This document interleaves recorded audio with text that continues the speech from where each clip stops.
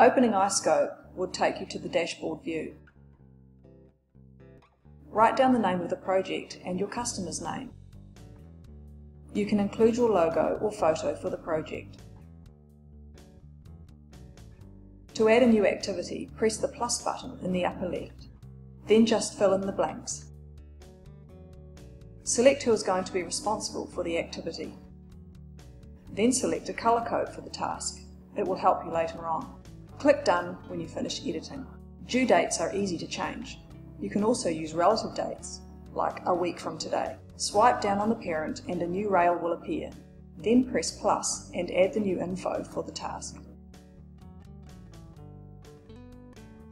Completing a child task would complete its parent, in this case 100% because it's only one.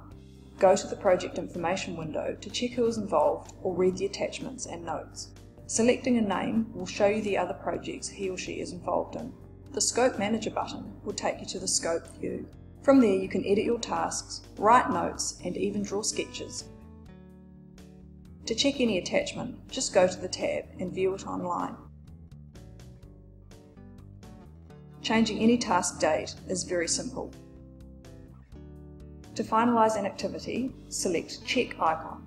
Marking a child activity as done will update its parent completion. Whenever you need to see the whole thing, press the Scope button. All activities and tasks will appear on screen with no hierarchy. Go to any task and browse for the information you need. Link iScope with Dropbox. You can save and share your projects. You can download your projects from the cloud as well. Play with your visual arrangement of your projects. Delete or replicate them. It's always advisable to save your project into Dropbox, just in case.